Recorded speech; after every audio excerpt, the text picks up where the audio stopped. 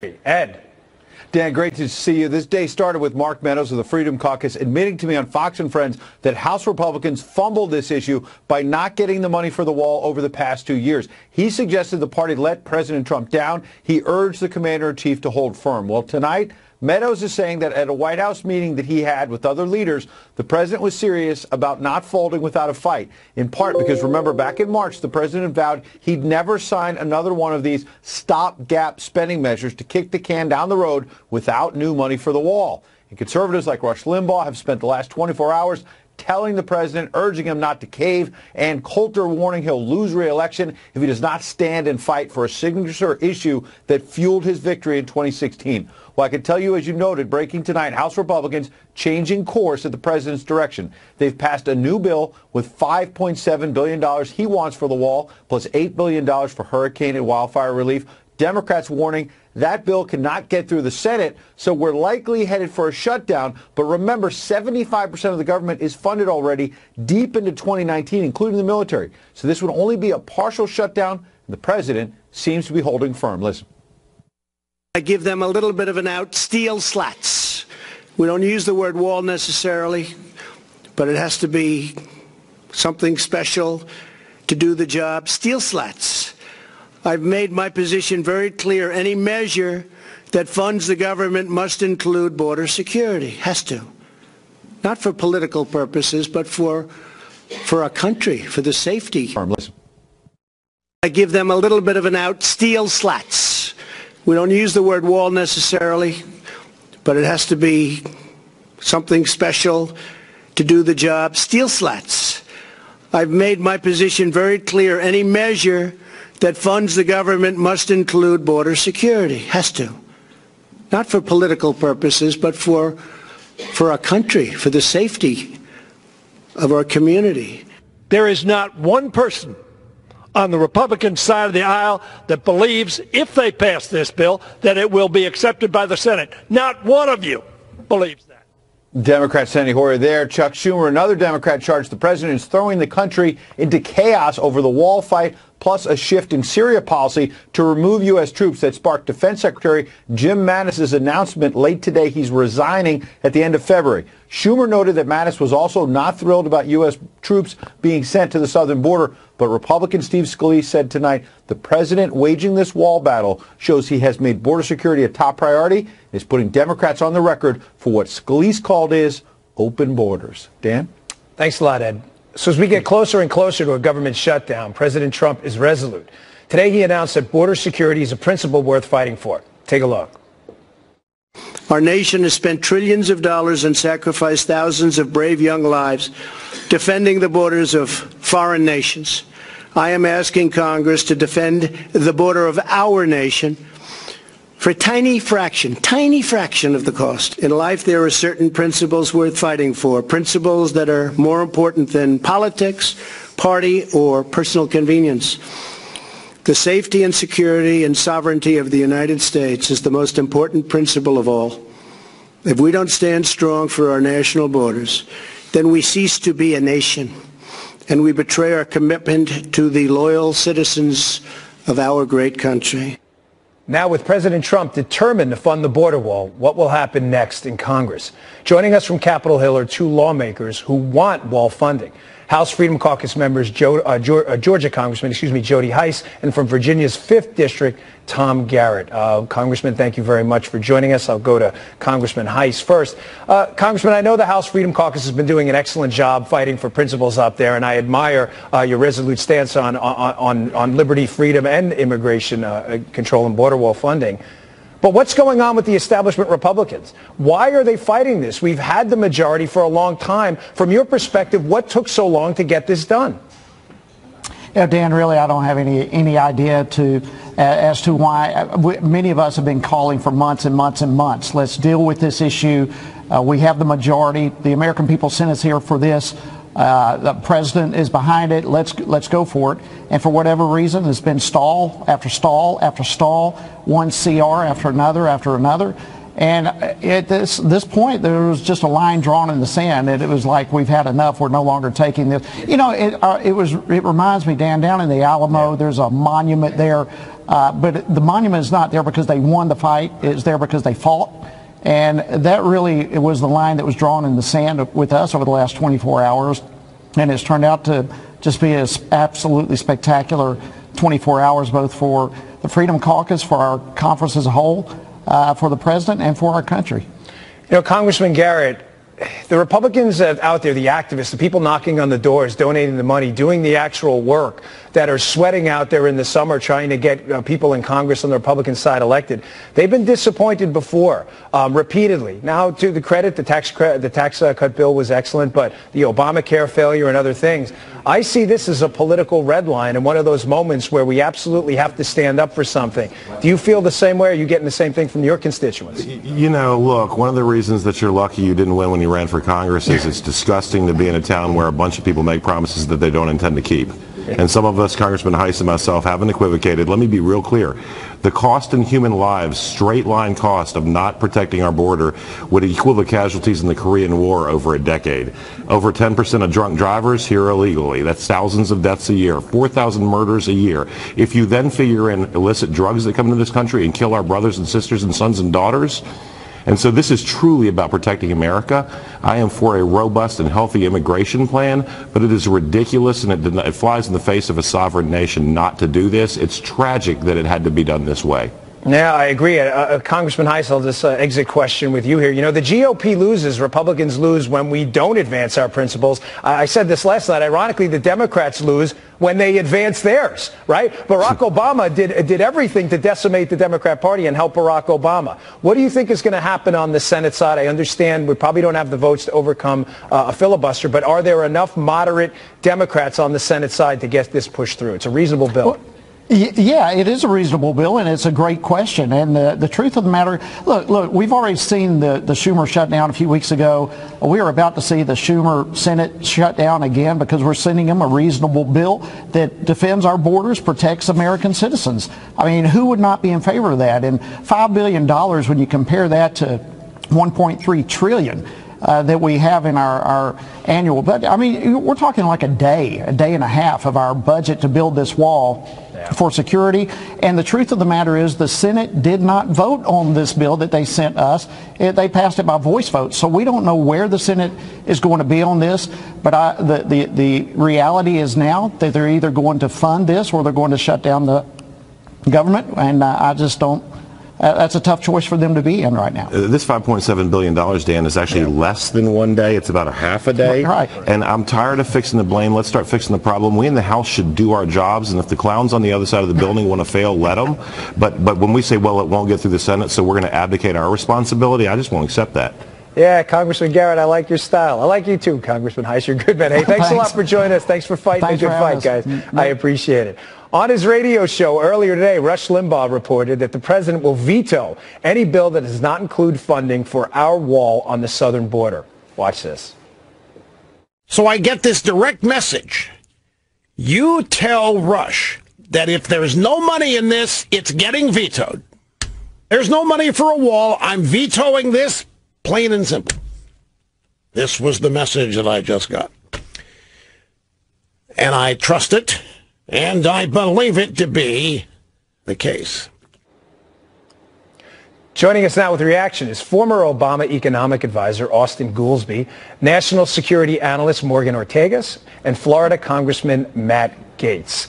Okay, Austin, I'll go to you first. You know I always appreciate a good back and forth with you. You're always a gentleman. But on this, we always have a fun time. We do. As a matter of fact, I told the producers, I said, oh, great, Austin's here tonight. It's going to make for a great back and forth. Austin, a simple question for you on this. Do border walls work as a deterrent or not? No, you got 60% of the people that come to the country illegally fly here. They come to an airport, so I don't think that the wall works, no. Well, of course, a plane is going to fly over a border wall. I think that's obvious. I think you know that, too. But visa overstays are a different issue. I'm talking clearly right now about illegal border crossings on our southern border. Just quickly on it, do you believe it's a deterrent or not? I mean, would you, if you were going to cross the border illegally, you're a smart guy. I don't think it's a deterrent. So you would rather cross a border where there's a wall rather than where there was no wall? No, what happens with the wall, as you know, is they get a ladder that's 1 foot taller. But you'd have to go get a ladder, right? And they climb over it. But you would need a ladder, so that's a deterrent. They have to go get a ladder. Okay, so that's a deterrent. The question is, why did Donald Trump change his mind from 48 hours ago? The Congress people that you had on have been resolute. It is the president who has not been resolute. Well, I think the president is standing by it now, and I care about actions, not necessarily talk. Morgan, let me go to you. Morgan, again, on this question, good to see you.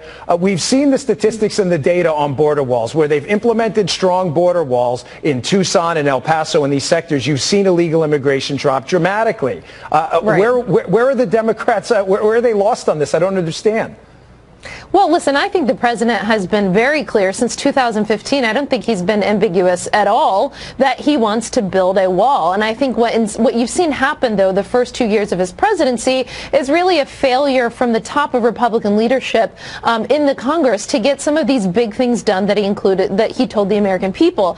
And that's been the pattern of behavior that has so frustrated many Republican voters over the past 10 years. It's not just immigration that hasn't been solved. I mean, does anyone remember repeal and replace? So what happens is that people campaign and win these elections based off promises, and then when they aren't delivered, when they aren't punted, then the Republican Party base, the president's supporters, rightly get frustrated. So the wall here, see, this whole discussion, it's not even about a wall, Dan. The wall is a metaphor for, will the Republican Party, will the president keep their promises? Will they take our immigration as a national security issue and take it seriously? That's really at the heart of the debate here, is people want to feel like what they are told, that it will be followed up on, that there will be action. Yeah. Well, on that note, Congressman Gates, I've always appreciated your candor. You're one of the most open members of Congress. You don't speak in focus group tested terms, which I always enjoy. But your take on this, I asked Congressman Hyson Garrett before. What is going on with these establishment sellouts? I don't know any other way to sell it. Did they not get the message? Donald Trump ran on the wall. He was elected on the wall. This is a powerful issue that people want. Are they missing this message? Did they ever get on Twitter or actually talk to real people out there? This was a rare good day in the House of Representatives because we actually did what we said. We kept the government open, we funded the president's border security agenda, and we provided important disaster relief for hurricane victims. But you know what, Dan? This isn't about the wall for Democrats. It's not even about immigration for Democrats. This is about denying President Trump a win on a signature agenda item that he promised the American people. Look, 10 Democrats voted for the Department of Highway, or the Department of $1 billion in border security, which we can do on a bipartisan basis without building a wall that doesn't work. And when you see the president over 48 hours, the President of the United States put Americans over illegal immigrants, put the rising wages of American workers as the principal economic priority. And if we continue to do what we say, I think we'll see a resurgence in enthusiasm for the agenda of this president that is working for the American people. Yeah, I agree. Austin, going back to you, what's your primary objection to the wall specifically, not visa overstays? That's a separate issue that requires a separate fix. Is your primary objection the cost of it? Because I've never seen Democrats object to spending money ever. But is that triaging your concerns? Look, is that number one? That's part. Look, I think it costs $25 billion and it doesn't work. It's why the majority of Americans in the polls say they do not want a wall there. Let us invest the $25 billion in border security, which we can do on a bipartisan basis without building a wall that doesn't work. And when you see the president over 48 hours changing his mind, changing his position, and saying that, oh, it's not going to be a wall, it's going to be an architecturally pleasing steel slats, I mean, come on. What is he talking about? Austin, just one follow-up on this. If it doesn't work, why are you so concerned? I don't understand. If it doesn't work, let the president try it. $25 billion and it doesn't work. Did you lodge these same objections to Obama's $9 trillion in debt? I'm curious. Yeah. Okay. As you know, most of that $9 trillion came left over from wars and unfunded tax cuts. Listen, I was part of advocating how we reduce the deficit, cut it in half by the end of Obama's first term. And I was concerned about it. I strongly object to the, what is my cousin Vinny? I strenuously object to the idea that the border wall doesn't work. But Morgan, going back to you. Yeah, I strenuously object. The facts and the data are conclusive. When you talk to experts, border security people who are down on the border and federal law enforcement, they are adamant that they need this. Shouldn't we take their word for it other than politicians up on the Hill? Well, I would always want to trust the professionals on the ground, and I think one of the things that has been just the most disgusting part of this whole debate this year is the amount that our law enforcement at the border has been attacked. You know, we've seen the mainstream people in the Democratic Party who are going to run for president who are calling for the abolishment of ICE and for these jobs when we really need it the most. Listen, the bottom line here is the president is the ultimate deal maker, and what he really needs to do now that it's been passed out of the House tonight, we have to take this back to the Senate, right? So we had the $5 billion passed in the House tonight. We need to get 60 votes in the Senate, so the president needs to make a deal. I don't know if this is going to be DACA. I don't know what it's going to be to get those additional votes that he needs, but this is where we really need to see the deal maker in chief come into play here to get this done. By the way, strenuously object is A Few Good Men. I'm always awful with these pop culture references. Yes, Austin, you should have corrected me. My Cousin Vinny is one of my favorite movies. Me too. So how did I mess that one up? But Congressman Gates, if this does lead to a government shutdown, President Trump was very successful on the last one in his messaging. He's been very successful in getting this out in black and white terms. It's about border security. Do you think he can win this again? I think the president needs to assure the American people that when we begin 2019, the government will be open. But if he's got to ruin the vacation of every senator and every House member to make sure that we do our level best to fulfill this commitment, we need to rise above politics, Dan. This is about the security of our neighborhoods. This is about whether or not we're going to be a nation of laws that respects the rule of law, or whether or not we want to be like elements of Europe where we just become overrun because we don't respect our border. So I think the president can win, but I do think it's important in 2019 to not have an extended shutdown. I don't know what the Republican way out of that would be, but I think the president can certainly make his point in the concluding days of 2018. Austin, Morgan, Congressman Gates, you guys were great. And ladies, thank you so much. I really appreciate it. Thanks for your time. Up next, we'll break down all the dangers of illegal immigration, including a shocking new study about a horrific murder committed at the hands of a criminal illegal immigrant. Stay with us.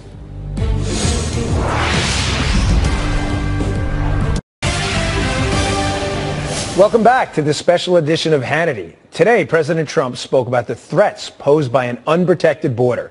Take a look. Without borders, we have the reign of chaos, crime, cartels, and believe it or not, coyotes. I will not surrender this nation to the whims of criminal organizations who prey on the vulnerable, who hurt women and children, and who spread human misery and suffering. Every day, 10 known or suspected terrorists try to gain entry into our country. Every day, 2,000 illegal aliens try to cross our borders. They try. We get most of them. It's hard without a wall. Every year, 50,000 illegal children are smuggled by coyotes and criminals into our country. Joining us now with the latest on the immigration crisis and more is Trace Gallagher. Trace. Dan, police say on Monday morning alone, Gustavo Garcia Ruiz carried out 11 crimes, including killing a stranger and shooting at others before he was killed in a high-speed police chase. Authorities think Garcia Ruiz also killed another man a day earlier. Last week, Garcia Ruiz was arrested in Central California for being under the influence of drugs. When ICE learned he was in jail, they placed an immigration detainer on him, asking deputies to notify them before releasing him. But under SB 54, 54, California's sanctuary law, because the suspect was not being held on a felony, law enforcement is prohibited from honoring ICE detainers. ICE says this, quote, is an unfortunate and extremely tragic example of how public safety is impacted with laws or policies limiting local law enforcement agencies' ability to cooperate with ICE. And here's the astounding part. Garcia Ruiz is a known convicted violent criminal. Armed robbery, assault with a deadly weapon, repeatedly being deported, etc. But under SB 54, none of that can be used to notify immigration agents. Here's the Tulare County Sheriff. Watch. That tool has been removed from our hands. And because of that, our county was shot up by a violent criminal that could have easily been prevented had we had the opportunity to reach out to our fellow counterparts. Meantime, late last week, the Border Patrol arrested 5 illegal immigrants near the Arizona border. They came from Mexico, Honduras, and El Salvador, and the Border Patrol now says one of them is a previously deported MS-13 gang member. And finally, under a new policy announced today, President Trump will no longer allow people seeking asylum at the U.S. border with Mexico to be released into the United States. They will now be forced to wait in Mexico throughout the process. Dan. Trace, thanks a lot. Joining us now with reaction is syndicated radio talk show host Larry Elder and Democratic strategist and Fox News contributor Leslie Marshall. Leslie, I'll start with you. Thanks for joining us tonight. In response to this story, do you have any objection to police fully cooperating with ICE in cases of misdemeanors and detainers with regard to this law? It's clear he was let go because it was just a misdemeanor, but he was in the country illegally. What's your objection to that? Well, here in California, where both Larry and I reside, this is an issue where the majority of people that voted for Democrats to pass and have protective measures against the Hispanic community didn't want this element in SB 54. And if you look at the original legislation that was passed and how it was written and the changes that were made just this past September, I would say that left and right in the state of California, we agree that the police should be able to notify ICE when it is a violent individual. Here was the problem, Dan, and this is where we get into the gray area that is a problem with SB 54, in my opinion. One, he was held on a misdemeanor, not a felony, and two, he does have a violent background. So it is that gray area that can be changed, as we saw changed back in September with SB 54, to address this without making the Hispanic community fearful to cooperate with police. If we look at 2017, rape and domestic violence reporting was down, and I think many in law enforcement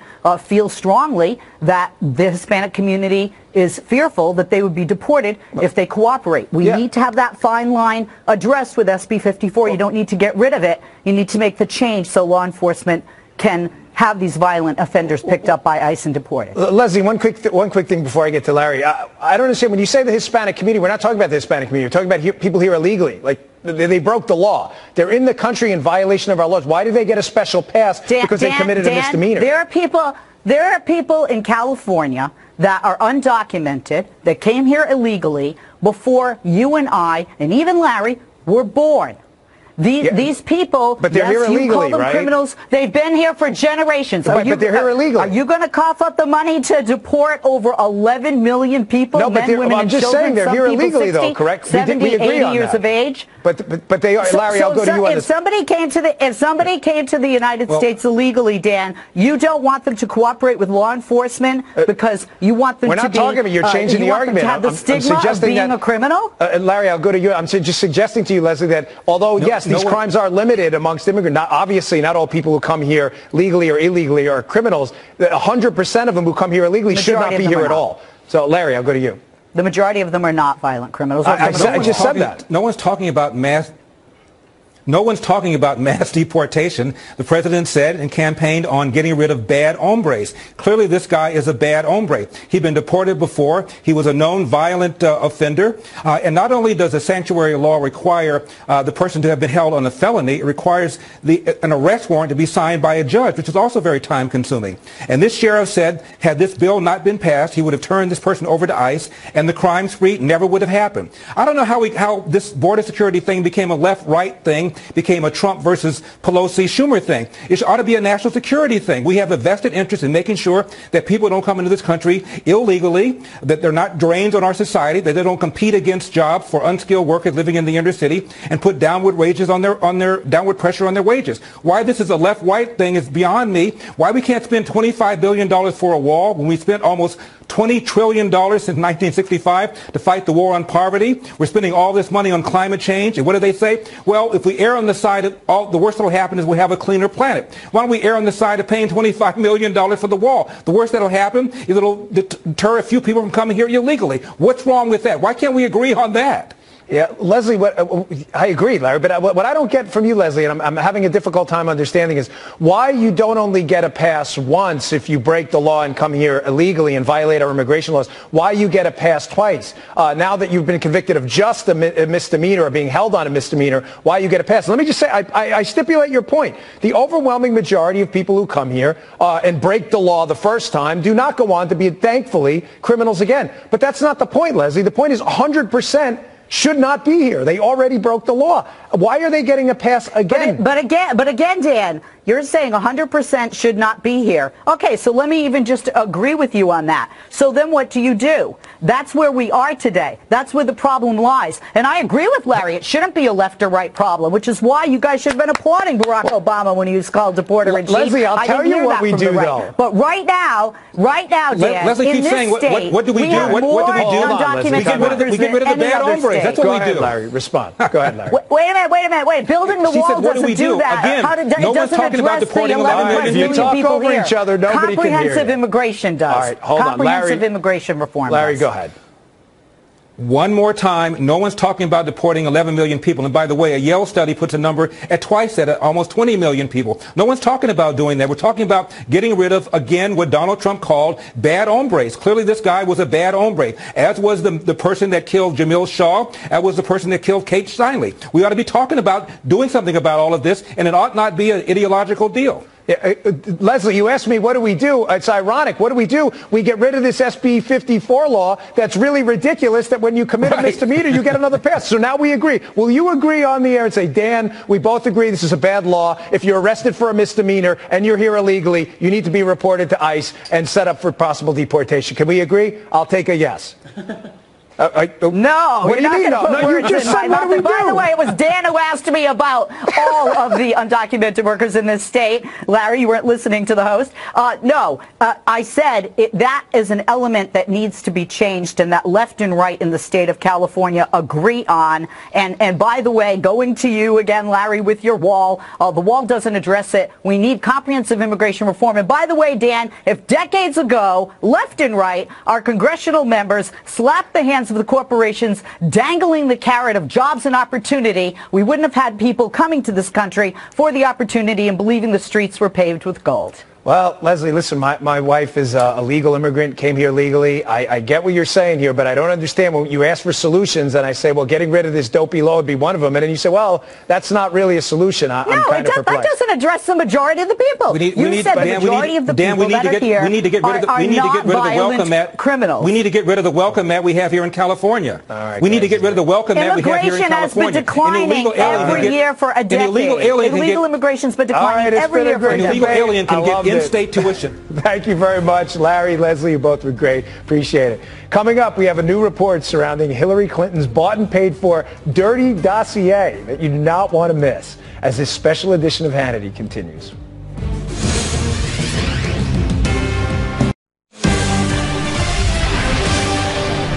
Welcome back to this special edition of Hannity, Law and Order in America. Tonight, we're continuing to learn more about the infamous Trump dossier. As a new court filing says, it was an associate of the late John McCain who shared the unverified document with the news outlet BuzzFeed in 2016. Also developing tonight, NBC News is reporting that Mueller could wrap up the probe as soon as mid-February and submit his report to Acting Attorney General Matt Whitaker, who's been cleared by the DOJ to oversee the special counsel. Now President Trump's pick for the AG job, William Barr, sent a memo to the department earlier this year expressing deep concerns to Deputy Attorney General Rod Rosenstein about Mueller's inquiry into alleged obstruction of justice by the president. Despite this development, our own Catherine Herridge reports that Rosenstein is still not expected to appear before House lawmakers this session. Joining us now for reaction is author of the terrific book, The Russia Hoax, Fox News legal analyst Greg Jarrett, along with attorney David Schoen and Republican Congressman Bob Goodlatte. Greg, I'll go to you first on this Barr memo. You've read the memo. I've read the memo. It is a manifesto on how ridiculous it is to charge the president or even think about charging the president for obstruction of justice on what is essentially a personnel decision in the firing of Jim Comey. I find it incredible the Democrats are in celebrating this memo. Your opinion on it? Well, you're right. This is the document, a meticulously well-reasoned analysis of the law of obstruction of justice. It is not, as Chuck Schumer said today on the floor of the Senate, a reason for disqualification of Barr. To the contrary, it's actually a very good reason to confirm somebody like William Barr. And he lays out how the firing of James Comey is not obstruction of justice. The law is very specific on obstruction. I devoted an entire chapter of my book to it.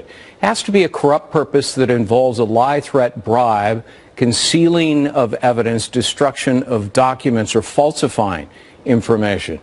The firing of James Comey is none of those things. Even Comey grudgingly admitted in his testimony before Congress the president was entitled to fire him for a reason or no reason at all. So, again, the media and Democrats that say, oh, Barr must recuse himself or he's disqualified, frankly, they don't know what they're talking about. They've never read the recusal regulations in the Code of Federal Regulations. David, I'll go to you next. Your legal opinion on this ridiculous obstruction charges. Well, I think you know where I stand, given how I set that up. But this seems utterly outrageous to me. Jim Comey was up on Capitol Hill and was asked specifically if he felt he was obstructed his investigation into Mike Flynn, and he said no. The president also, when he asked Jim Comey about the Mike Flynn case, said, I hope this can go away. He said hope. He didn't say make this go away. He in no way obstructed the investigation. How do we know that?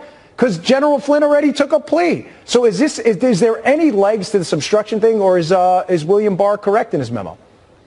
William Barr is correct. It's absolutely outrageous. William Barr's memo ultimately is about Article 2 power of the president. And the irony is the previous administration exercised probably the most robust power for the president that we've seen in decades. The idea that this should be a disqualifying factor is absolutely wrong. And we don't want an attorney general from Mars who hasn't given serious thought to serious issues like this. Let me say this. It's time for Mr. Barr or Mr. Whitaker to act appropriately under the regulations. Special Counsel Regulation 600.7 gives them the authority and the obligation to demand an explanation for every inappropriate investigative or prosecutorial step the special counsel has taken. It's time for them to get on board. The regulations contemplate a person who gives serious thought to reining in an outrageous special counsel. Mr. Whitaker, Mr.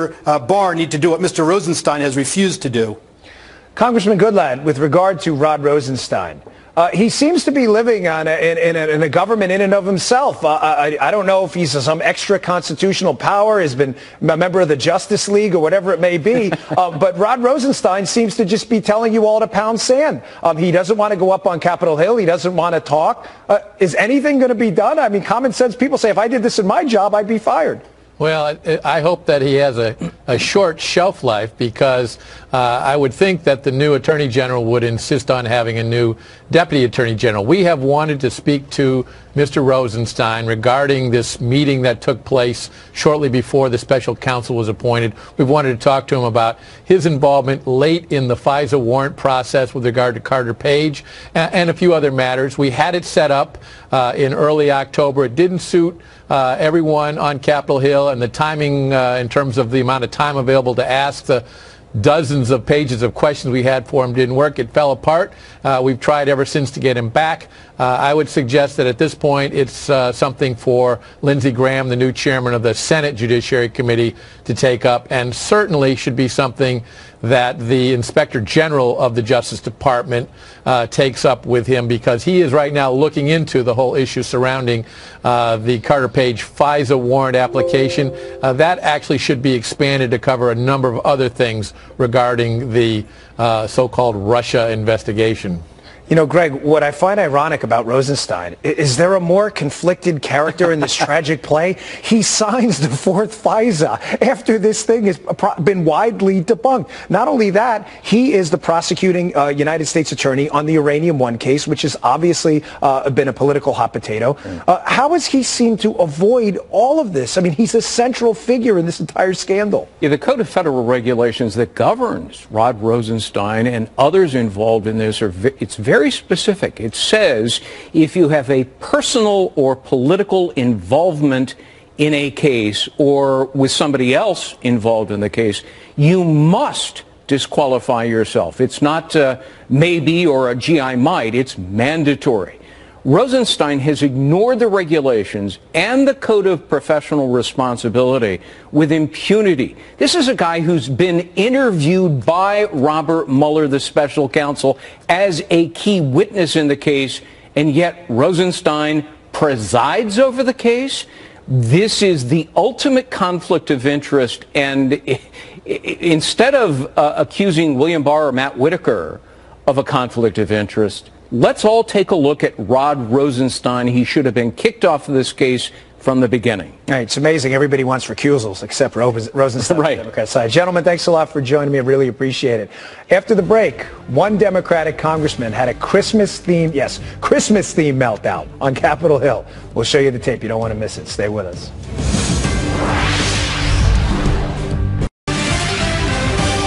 Welcome back to a special edition of Hannity, Law and Order in America. The Trump administration is hard at work trying to secure the border today.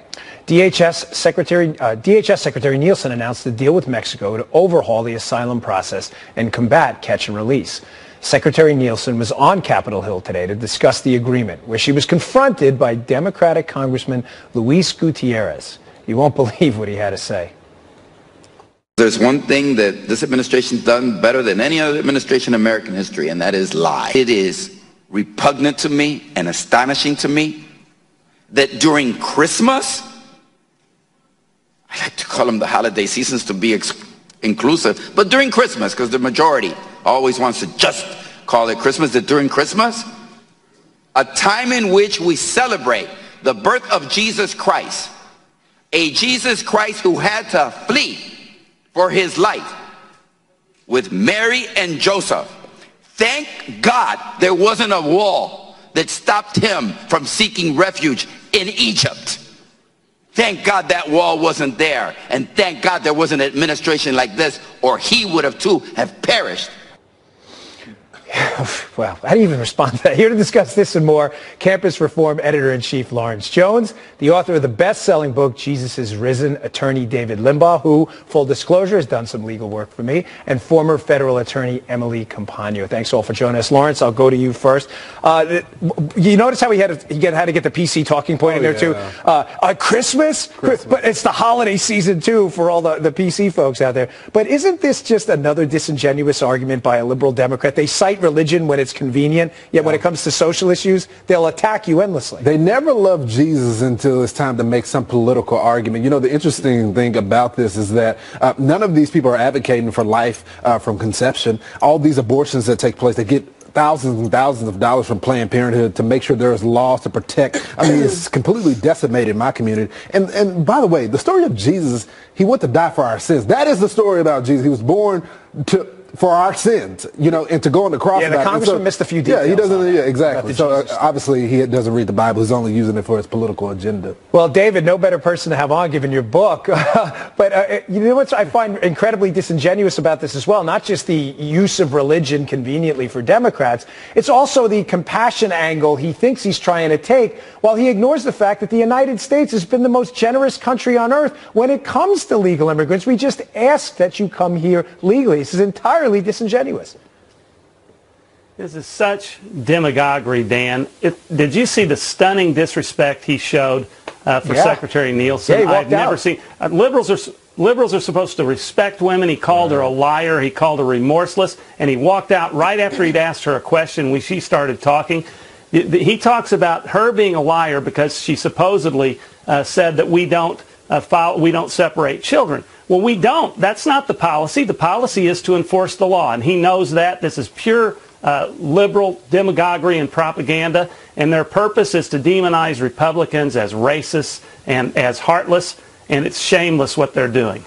You know, Emily, I don't know if you saw that, but it was unbelievably disrespectful. The congressman, while DHS Secretary Nielsen was talking, gets up and leaves. David, you pointed out it was really grotesque to watch. But Emily, from your perspective, being an attorney, this policy, this so-called separation of children policy, because it's not a policy, it's actually a 2015 policy, the Flores consent decree. This is not new to Donald Trump. We cannot hold these children in detention for, I believe it to be more than 20 days. I don't even understand what they're suggesting. What are they suggesting? We detain children for more than 20 days? Have you heard any serious proposals to combat this from the Democrats?